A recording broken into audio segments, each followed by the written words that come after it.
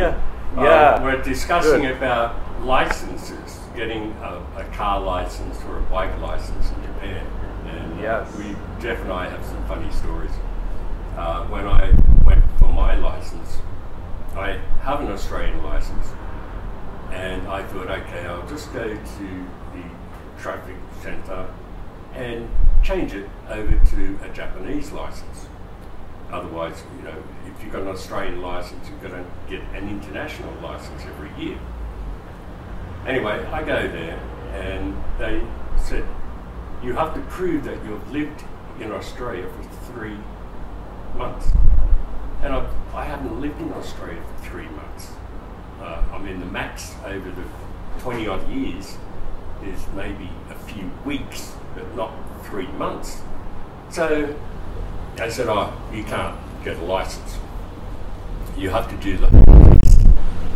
So, hence, I booked it for the next week. They paid the money. They gave me a book, and I studied it for a whole week. Went back to do the written test, and while I was doing the test, the questions were entirely different to the questions in the book. And I failed the first try. Failed. So I went back and I said to them, how come the questions were different to the questions in the book? So the one that you guys gave me said, oh no, that's the old book. You have to buy the new one from Osaka. So I went, okay. So I ordered a new book from Osaka. It came, studied it for a week, did the test and passed. Now, I then have to do the course. Now the problem with the course, where the Menkyo Center is, they have 3 courses, A, B, and C. Now I know nothing about the courses. They gave me nothing to show me what the courses were. They didn't walk me around or anything. So then I get in the car, and this old guy that's an ex-policeman, very nasty guy too, mind you, probably didn't like foreigners too much. Gets in the car, I get in the car, and he goes, okay, start. I said, what course? He said, B course. I said, B course, okay, B course. I had no idea what A course, B or C course was, so I said, I don't know B course. He says, go. So I went, okay. So I indicate, take off, drive around, he's going, turn right, turn left, turn right, turn left, go straight. Anyway, I got nearly to the end of the course, and they've got a parked car on the course, and you have to indicate. So I indicated, and I looked in my rear vision mirrors, side and back, and turned to overtake the car parked on the side of the road. And he puts the brake on, and the car, because they've got 2 brakes, my brake and his brake, he put the brake on and it swerved to the right. The brake grabs to the right. So I swerved out, and he said, fail. I said, what? He said, you failed. You went too far out. I said, you put the brake on, I didn't. Oh my gosh. And I was ropable, I was so upset. Yeah. I said, oh, fuck you. Got out the car, slammed the door, and walked back to the Menkyo Center, and he had to drive the car back. That was the first time. Now, you won't believe this, but it took me 14 times to get a driver's license. Wow. 14 times. How many times did it take you? Yeah, it took, I failed once, okay, and then I got it the next time. No, that's why he's a professor. But anyway, so I went through, and I know they've got 7 instructors at this traffic centre, because I went through every one of them twice. And failed. And right up on the sixth guy, I was sitting down with this young guy who is actually going to a driving school, but they have to go to the Mankio Centre and do just one course, and then they pass. So I'm sitting with him, and I said to him, what do you do at the railway crossing? He said, I wind down the windows. I said, what? Why? Well, you've got to listen for the train. I said, you've got to listen to the train? Hang on, these are electric trains, right? They're not steam trains. So they're pretty quiet. So I get back in the car, go to this crossing, and I really, by this time, this was costing me money, time, effort, and I was not a happy mate, I'll tell you. And I wound down the window, and luckily they were manual wind windows. So I wound down the window, and then I reached over to his side. Excuse me. He said, what are you doing? I said, I'm winding the window down. He said, oh. And then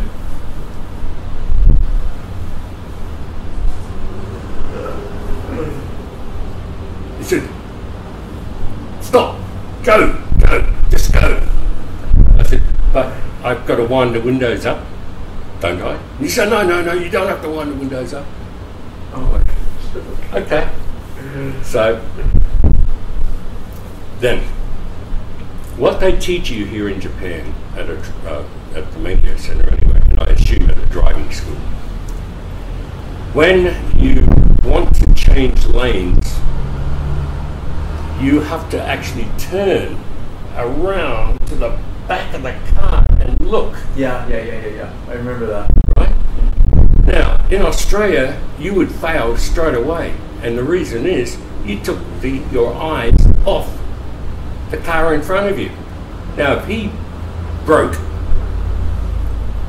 and I'm like this, and then I turn around and ram up his ass, who's at fault? Me. And that's what the Mankio Centre and the driving schools are teaching young kids, to turn their heads completely around and then change lanes. That's number one. The next one is every road you've got to turn and look, turn and look, turn and look. And I thought, no, this is stupid. I'm not doing this. This is crazy. So on the open course, I also failed 7 times because I would not turn around and I would not look on each side of the roads. So eventually they got fed up with me. I got in a car with this older woman. She would have been, I don't know, 70 or 80 or something. And she was first, next to the instructor, and the instructor said, please, go. So she goes around, and seriously, I was as nervous as a gerbil in Oxford Street. It was just so scary. This woman was just unbelievably bad. Anyway, then we go back to the traffic centre. It's my turn. I get in the car. I do exactly what I've done 7 times before, just do exactly what I've done. And I come back and he says, turns around and he says, Mr. Moeen, congratulations. And I said, why? And he said, you passed. And I said, what do you mean I passed?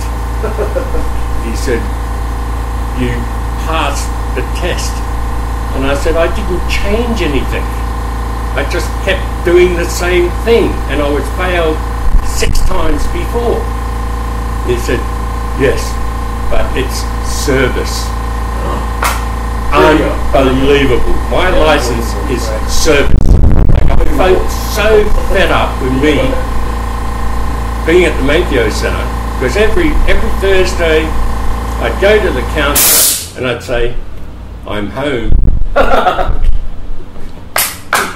That just goes to show, right? It is service like that, right? They kind of take you to your breaking point, and then you get it. Yeah. Right, but I wasn't at my breaking point. They were at their breaking point because I gave them such a hard time. That's interesting. I just refused to do their stupidity. Yeah.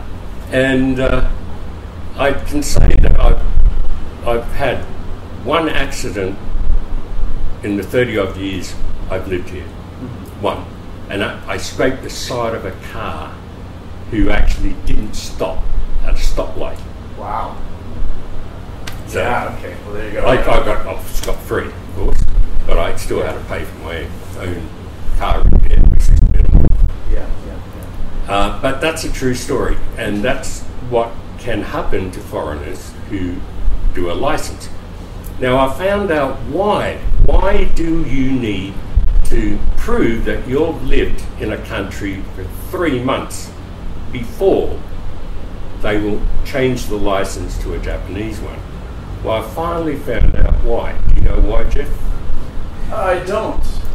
Why? Maybe I can guess a few things. Right, guess. To make some extra money, possibly. Oh, that's close. For retirees, Well, that's for close. Retired policemen who do this kind of work right after retirement, or to gain monetary benefit. That would be my guess. Well, very close. Oh, really? The reason is so many young Japanese were going overseas to places like the Philippines and Taiwan and all these easier places to get a license. You can actually probably buy a license, come back to Japan and automatically change it to a Japanese license. The problem was the driving schools were losing too much money. Gotcha. So it all comes down to money. Gotcha. Okay. Right. And so eventually the police decided, because they make the laws here, they decided that from now on, all people that want to change their license have to prove that they've lived in that particular country for 3 months. So it's all to do with money. I see. Okay. Yeah. Very telling. Well, the worst part is I think I was 45 when I wanted to change my license. And I've lived most of my time here. Okay. So I'm thinking, why is it that there's no little leeway for Australians that drive on the same side of the road? Now that's an interesting point. You would think that there would be leeway for people who drive on the same side of the road.